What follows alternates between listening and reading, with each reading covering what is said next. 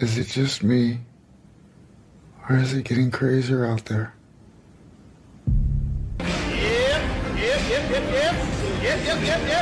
So it's true. Influencer-induced body dysmorphia is something that is incredibly common, but very rarely talked about. And whether you know it or not, whether you like it or not, it could be something that is actually impacting you. So in this video, we're going to look at what it is, where it comes from, and how to deal with this. And standards for what a good physique is have been gradually shifting, decade by decade, year by year. And if you take some of the best built men from the 1940s, this silver era, and put them on a men's physique stage today, they would look out of place. They would look out of shape. They would be criticized for being, not conditioned. They would be told to put the fork down, etc. And that's just how things are. That's the physique inflation that we've seen. And it seems to be happening at an accelerating rate. When it comes to social media, there is a tremendous selection bias. If you go to Instagram and go to your search screen, if you consume fitness bodybuilding content, your search screen will have a lot of enhanced lifters. Even if it's only a small portion of the population, it is a huge, disproportionate amount of what gets the likes, the comments, and the engagement. Even in Hollywood, the physiques have inflated. Like a Pokemon going from Geodude to Graveler to Golem to The Rock, they've gotten ridiculous. And sadly, they can't talk about what is actually causing these transformations. I know it. If you're a regular watcher, you probably know it as well. It's steroids. But you'd be shocked at how many people are in denial. How many people think The Rock is actually natural. And this physique inflation has even shown up in our action figures, what we let children play with. So in 1964, this was a G.I. Joe doll, and extrapolated to a 5'10" human, proportionately, they would have a 44-inch chest, a 32-inch waist, and 12-inch upper arms. And that's a decent chest measurement, and actually a little bit on the small side for upper arms. A few decades later, this is what we're playing with. 27-inch arms and a 57-inch chest. And is it any wonder that more and more people are going down the enhanced road? They see it on the small screen on their phone, they see it on the big screen in Hollywood movies, it's in their hands when they're a fucking toddler. Even the physique of Superman has gotten pretty absurd. Initially, he looked pretty much naturally obtainable, and this was, surprise, surprise, in the pre-steroid era. But year by year, his physique inflates because you can't have actual humans who look more impressive than Superman. So year by year, he has to keep up with what professional bodybuilders look like.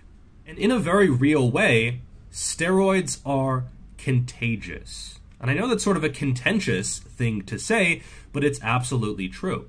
If one person in the gym starts to use steroids, people are like, oh, well, I gotta do some catching up with this guy. What kind of sauce are you on? And they say, hey, I'm using Megadrol and Hyperandrostone. And they say, hey, well, I got the hookup. You want some? You'll get way, way better results, which is true, probably. You won't have to work as hard, or you can work way harder, and you'll just recover way faster, and your results will be exponentially better. And they say, yeah, why not? Because everyone in their circle is starting to use it, and peer pressure is a very real thing. And Greg Doucette recently did a video titled Obesity is Contagious. But this is true of any behavior, not just overeating or under-exercising. Also, the anabolic side of things. And I think normalizing PED usage is not really a good thing. It's not normal to inject yourself with drugs. TRT is one thing if it's absolutely necessary, but anything more than that, it's not normal. It's just not. And a lot of people need to hear that because they're normalizing it and justifying it in their mind. It's not normal. And I would urge you to unfollow anyone who's a fake natural. Just immediately, point blank, send those motherfuckers a message that it's not acceptable and you're not going to be consuming their content. And then also consider unfollowing people who are unnatural and open about it, but whose content is not bringing you value. How much value are you really getting from following a professional enhanced lifter? You're not following for their lifting advice. You're not following for like the motivation, because how is that motivational? You know, seeing some guy do one-arm cable curls and drop sets and other idiotic training practices which work for them but won't work for you. How is that motivational or useful at all? It's not. I would urge you to only compare yourself to natural lifters. And because you don't actually know who is natural nowadays, I would say go back to the silver era. Before steroids were prolific, before they even really existed at all, into the 1940s and 1930s, and compare yourself to that. Because you know that they were natural.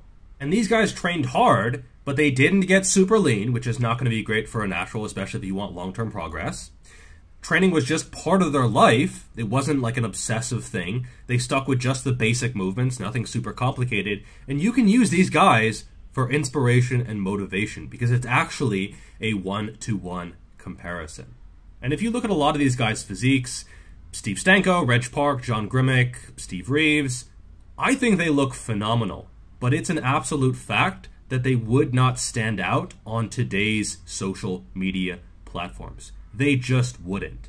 And that is kind of sad, because that's how the standards have gotten. And you know what I say? I say fuck the standards. I say to separate entirely. And then I slink out into the night? That's right. Separate entirely. If you do choose to keep following some enhanced lifters, I do.